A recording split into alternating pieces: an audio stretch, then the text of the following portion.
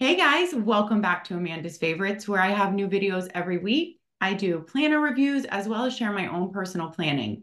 But today we have one of my planner friend chats in that series, and I am so excited to introduce you to Nina. And she is the founder of Mom Agenda. And you guys know that I have really enjoyed using Mom Agenda this year, but I have done reviews for them for several years. And so many of you have loved Mom Agenda too.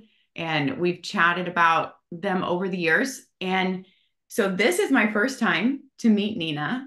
And I'm really excited to share this interview with you guys and we can all get to know her. So welcome, Nina.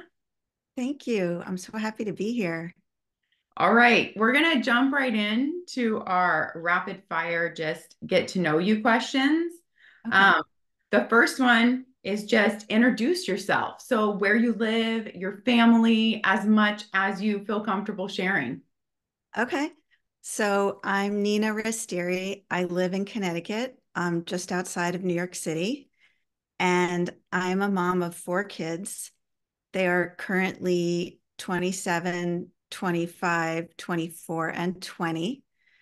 Um, so I'm an empty nester now. My youngest is a sophomore in college, and but I still put their names in my mom agenda every week. I love that. Okay. I absolutely love that. Okay. Yes, you are in a stage of life that, I think we look forward to, but then maybe when we start to get there, it's like a hard transition. Um, Bittersweet for sure. yes, that is the right word. That is the right word. Um, okay, what's a favorite place you've lived? Um, my favorite place I've lived is probably the house that we were in when the kids were in grade school down in Old Greenwich, Connecticut. And it's a part of Greenwich that's really beachy. It's there's like a causeway that leads to a park with a beach. And just the whole vibe of the town is like super beachy and family friendly. You don't have a lot of property, so the kids just there are always kids outside in the neighborhood. And my kids were just outside all the time playing with the other neighborhood kids. They never had shoes on. It was just like super idyllic. And we could walk everywhere, walk to school, walk to town. Oh, that sounds amazing. Okay. It was. What would you do with a day off all to yourself? Um, I would probably like take care of myself, like do all the things that fall by the wayside when you're working. And, like I would do an extra long workout and I would make really healthy food from like, really healthy ingredients, and I would read. Like I would just do all the things. Maybe I would nap. Like I would catch up on all the things I do that make me feel good in my body. That is perfect. Okay, that sounds like my perfect day off too. Yeah. All right. What's a favorite vacation spot? Oh gosh. Well, there are so many, but um recently my family, which includes my children's dad, his wife, and her children, and all the significant others that are involved. We're like a big blended family. We go on a trip every year. And last June, we went to Jackson Hole, Wyoming. It was so incredible, like the scenery, the activities, being there in this, I think of it as a ski town, but being there in the summer, we were on horses, we were hiking, we saw bears, we went to the rodeo. It was so cool, so different from, the suburban Connecticut, really. And it's the United States. Like it was so cool.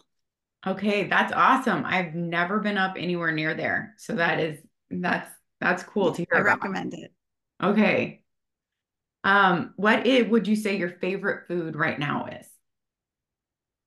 Oh, well, I'm Italian, so I love pasta.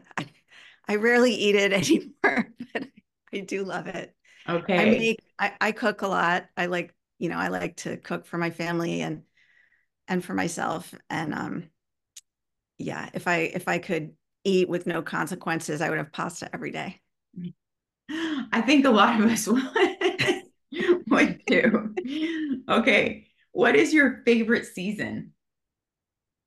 Oh, that one's easy. My favorite season is the fall. I love the the way the air feels and smells. It's for me, um, the new school year has always felt like the new year.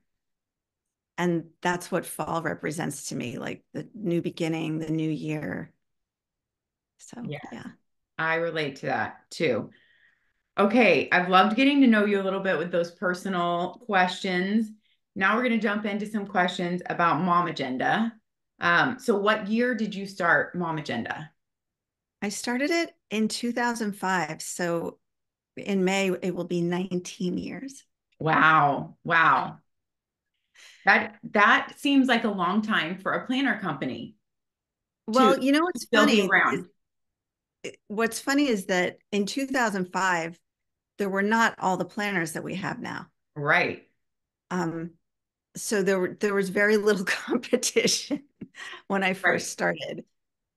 So things have changed a lot since then. And a lot of the a lot of companies sadly did not make it, you know, companies that started. But I think it's very positive that there are so many options. There are so many amazing planners out there. And, you know, I love visiting your channel and just seeing all the different, you know, ways of planning, all the different, you know, so I think it's a very good step in the right direction that there are more planners. Yeah. Yeah. That's great to hear from you. Okay. Was this planner company like brewing in your mind for a few years, or was it just like an idea that hit you and then you just acted upon it? So, I'll tell you the story. I was a stay-at-home mom to four kids under seven, and I had run a family business. I had basically inherited a family business in a, you know, before I had kids. So I knew how to run a business. And then I sold that and I decided to be a stay-at-home mom. And the whole time I was a stay-at-home mom, it was about 6 years, I was kind of thinking, like, what's my business going to be? I'm going to start my own business. Um, and I had a million ideas. And I would run them by my then husband. He'd be like, it's okay, you know. And one night I had a dream, and I dreamed I was in a bookstore. I love bookstores. And I was in front of like a shelving, and it was all wedding planners and like all different varieties of wedding planners. And I woke up thinking, you know what's funny? Like as I embark on my day as a mom of four kids under seven, why are there 8 million wedding planners for a person to plan one day in their life? But there is no planner for a mom to plan every day. You know, it's every day we're putting on this major production. And as all your viewers know. And so I ran that one by my then husband, and he's like, you know, I think that's a pretty good idea. You should look into that. So uh, I was thinking about starting a business, but that idea kind of it came from a dream, actually. That is so interesting how that idea came from your dream. Okay, Yeah. that's awesome. And do you feel like from when you got the idea, did you act on it quickly or did was it like kind of brewing for quite a while before you did something about it? I right away I got to work. So the first thing I said was, okay, I've got to see if there's anything else out there that's specifically for moms. So I went to the stationery store, nothing. I went to Staples, and they actually did have a planner for moms, but it was like it had like little bunnies on it, like little cartoon, you know, like it was so like this is what we think of moms. We think, you know, I can't even talk about it. It's so upsetting. So I was like, there's stuff for moms, but it's not chic and elegant. And there are chic and elegant planners, but they're not for moms. So I could combine those two things and make something chic and elegant that is for moms so that moms, even though we have babies, we still want to feel like we have nice accessories and nice, nice things. So, and it's almost insulting that companies never recognize, big companies never recognized that before. So it took me from when I realized that, it took me 9 months, coincidentally. So it was like my fifth baby. I started, researching, I started interviewing people, talking to every mom I knew or just saw on the street. I would ask questions. What would you want in a planner? What would you want in a planner? Do you want solid colors or patterns? So just research. And 9 months later, I went to the stationery show, the National Stationery Show at the Javits Center in New York City. And my manufacturer had given me a little corner of his booth. And I had 6,000 units. I had 6,000 planners. And in 3 days, they were gone. They were all sold out. Wow, just at that show. Just at that show, which was to the trade. So it was stores buying them. Okay, okay. Wow. So, So you knew you so would then hit I, on something then then. I knew I had hit on something. Because up until then, it was like, I might be just wasting my time and money. Like it might not have legs.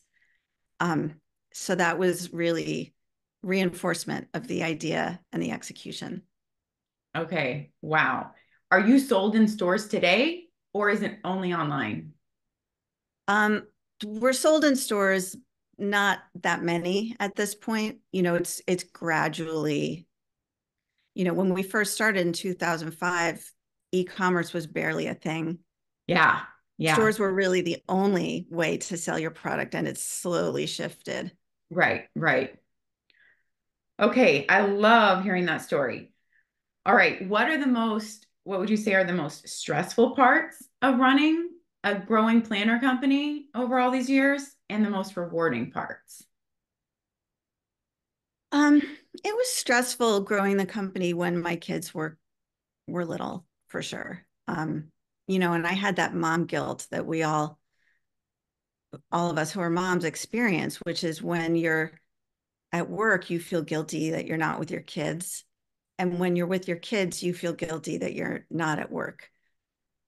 Um, and I felt like uh, I wasn't doing my best at either thing.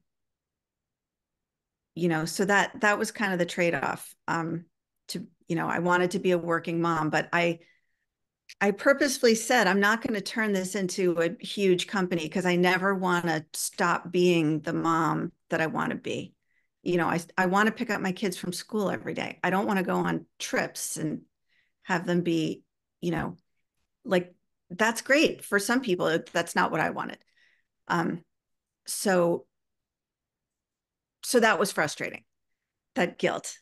And rewarding, what's rewarding is, uh, like I still get a little thrill like when I look at the orders coming in and like all these people I like they don't know me. It's not like my cousin who's doing me a favor buying a planner, all these people buying planners and I read the reviews and people saying it's really helping them. And that makes me feel so good, that it's actually helping women, because it is so hard to raise kids and manage your schedule and their schedule. It's hard. And the idea that my little products are actually making a difference, it's very rewarding. I can imagine. Yeah. Just to know, I mean, for sure, how many women that your planner has helped over the years is Yeah. you have no idea, thousands and thousands. Okay. When do you start designing for the next year's planner? Um, we start designing in early summer, Okay. like or late spring, early summer, Okay. May, June. Okay. And which planner are you using right now? So I'm using right now the Mom Agenda Desktop, which this was our original core product. I've Okay. tried them all. I always come back to this one. Okay. I dabble with all the different ones, and I end up with it. This one is just the right size for me, the right construction for me. Yeah. That's my favorite too. Oh, thanks. Yes. Okay. What is your planner routine? So, like, when do you have a routine of when you sit and look at your whole week, like generally, or is it just ongoing that you're checking it every day? So, what is like your planner routine? Um, well, for starters, I always carve out time on a Sunday afternoon to just like look at my whole week and write in my, you know, like my meal plan and my exercise plans and just anything I need to remember, a to-do list, anything that the kids are up to that I want to remember. So I'll just kind of fill it out in on a Sunday. But when I'm sitting at my desk and working, it is always open in front of me. Okay. Like I put it on my desk. I have my keyboard here and my planner in front of it. So there's something comforting to me about being able to see, okay, I got control over what's happening today. I know what's happening. You Yeah. know, it's always in my line of vision. Yeah. Yeah. That is the same with me too. Okay. Do you have any like a favorite pen that you use in your planner? Are you like, this is my favorite pen, or do you just pick up any pen? So, any favorite pens or highlighters? I'm very picky about pens, as I know many of us are Yeah. in this community. I like this is the Energel point 0.7. It's like so smooth. You don't have to make any effort to, it just glides over the page. Yes. Um, and I use Sharpies a lot. I love Sharpies. Like that's if I need a marker, I'm using a Sharpie. Okay. And Intergel is one of my favorites too. is it? Yeah. Yeah. The other one I like is the Pilot. This is also the G2. Yes. Yes. This one's very good too. I know they're not like fancy special pens, but these are the only pens I use and I buy them in bulk. I So I love it. always, yeah. And And blue. I don't use I was black. I going to use say, blue. you're partial to blue. I can tell. Yes. Okay. Yes. I love that. All right. Thinking back, can you remember like your first planner in life? Or somewhere around there, like the first planner that you remember getting? Yeah. In seventh grade, I got it was like an assignment book. Just an inexpensive, um, like at a glance type, you know, office supply store. And I was just as religious with it as I am with my mom agenda now. I would write English and underline it and then put the assignment, math and underline it and put like it was a little nuts. Like I save all my planners and I looked at it recently and I was like, man, I was like psychotic, it was so neat and organized. So that was my first like experience of planning. But then my first like real planner was when I was 17. I was a senior in high school, and my mother bought me a Filofax, which was very expensive and beautiful. It was like black grained leather. I still have that too.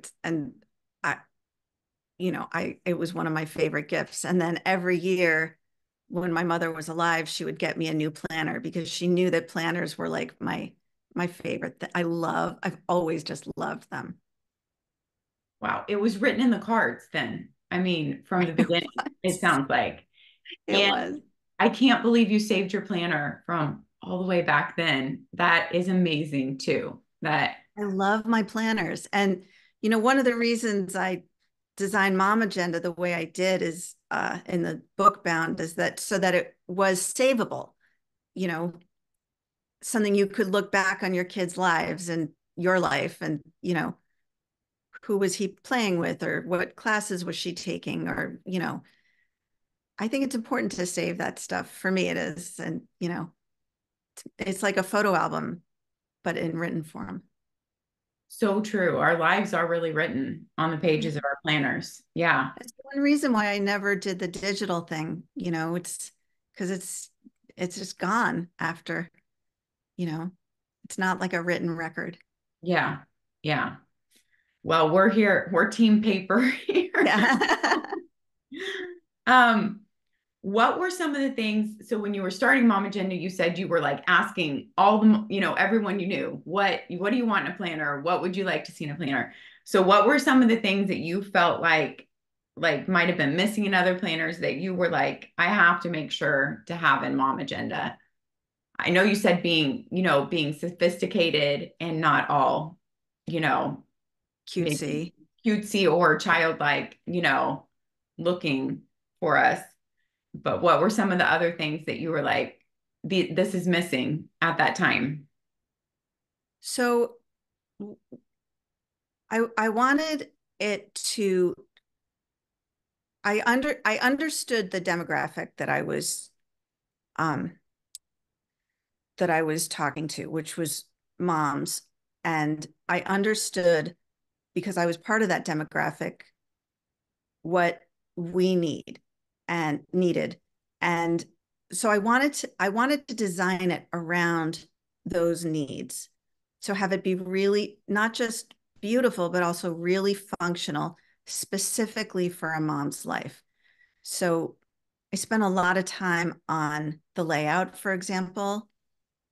That that was the key, really, is how am I going to design this weekly layout so that it actually is something that is going to help moms rather than just, a regular planner and you just stamp the name Mom Agenda on it. Right, I right. wanted it to really be unique and different. Um, and I knew it was going to be separate spaces for the kids, but I wasn't sure how to make it work until I realized that if mom had the top half and the kids had the bottom half, there's a nice symmetry and balance to that. Um, and I just knew, like I was playing around, I was like sketching various layouts. And when I came up with this one, it was like, this is it, Yeah. you know, it was just that knowing. So in addition to that, it was, what else do I always need? The phone number of the doctor's office or so-and-so's birthday or, notes from the PTA meeting, all the things that I felt that I needed and that I confirmed with other moms they needed. That's what I included. Oh, awesome. I love that. Okay, to wrap us up, share with us any morning routines or evening routines that you follow, any tips or tricks in those category times of day. Well, like a morning routine for me is I get up, I make the bed, I always do my skincare routine as soon as I get out of bed and brush my teeth because it wakes me up.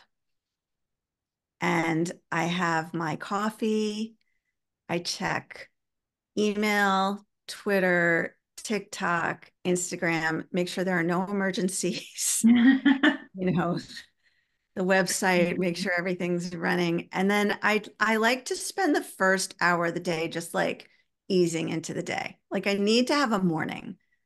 I know some people can just get up and work out or get up and jump right in. I need to like sit and drink my coffee and like get acclimated to being awake. So that's kind of my routine. And then I'm actually working, sitting down and working by like 8, 8:30. It's changed a lot since the kids were home. Yeah. Yeah. Totally. Now you're in the time of your life that you can take, you do get that hour in the morning. It's life changing. Okay.